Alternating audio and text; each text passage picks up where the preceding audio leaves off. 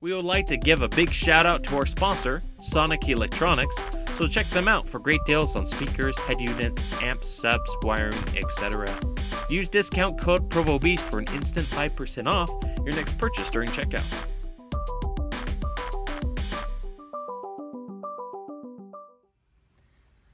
PROVOBEAST doing another install today. Today we're doing a backup camera on this Kia Rio.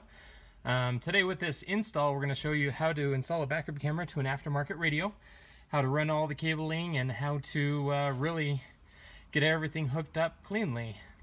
Now go ahead and check out my first video. I'll throw that down in the description, a link for you of how to replace the radio, how to take the dash apart, and really how to get to this point of the install. Now first things first, let's go ahead and remove our aftermarket radio and dash. So we have access to run our video wire from there down to the kick area, along the back to the trunk area. The video wire, the purpose behind it is to show or display what the camera sees, run that video all the way up to this aftermarket Pioneer radio.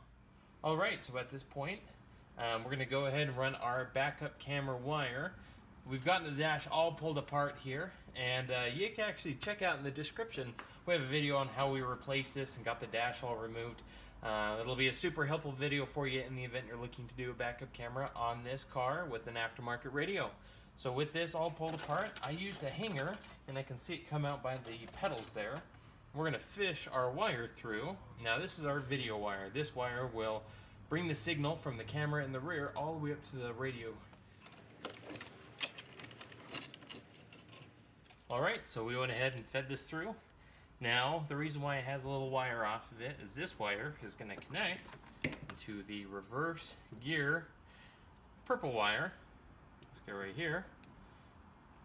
That's going to connect in, and then this is going to go into the, on Pioneers, is the brown RCA input, or the reverse camera input. And that's about it for connections up front here inside the car.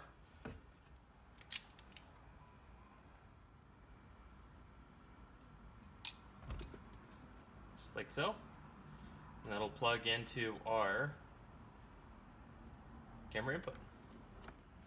Okay, so we went ahead and ran that cable down, and see here we just tucked the cable back up underneath the carpet, so it goes straight down up underneath.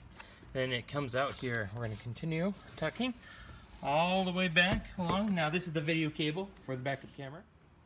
Alright, so as you can see here, we've just been tucking the wire, and we'll continue to tuck here in the back, and we need to find access up underneath into the trunk area, because our license plate is actually down in the bumper area, and we're going to tap into the reverse light for positive and negative power for the camera, and to trigger the radio to switch over to the reverse mode.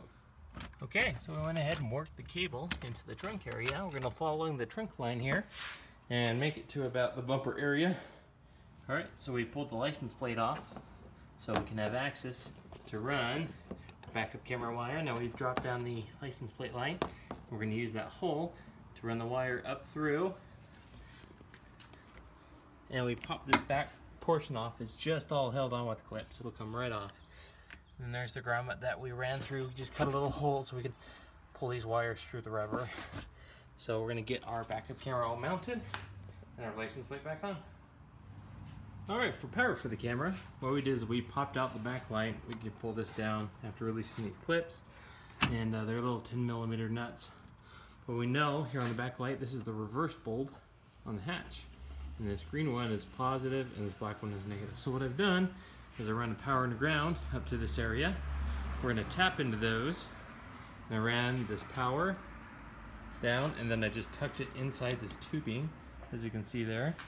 You just then release all these little clips, and you can tuck that tubing, you can tuck that wire into the split loom tubing, and then it came out here. I'm going to run this down, and it's going to connect into our harness, our power and ground for our backup camera. Alright, time for that red wire off our video wire. Now this is going to trigger the radio up front to go into reverse, so we need to tap this into the power and ground. And what I did is I just cut the line, strip both ends, and then this little extra red wire is going to connect into this red wire. So it's just the positive. So when the reverse light is on, it's all powering the camera with power and ground, and it's also putting power to that red wire. Alright, so I piggybacked on that green wire, and then piggybacked on the black wire as well.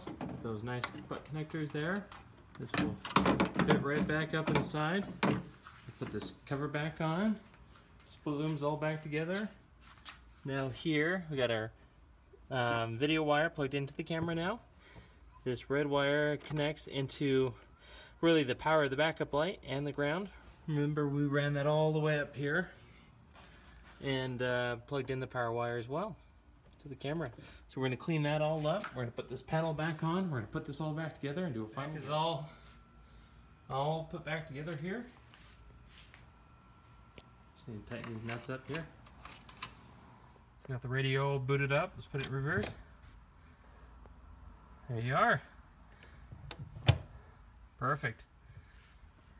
If you have any questions about this install, just go and post a comment below. Thanks guys for watching the channel. We appreciate the support, and we will see you in the next video.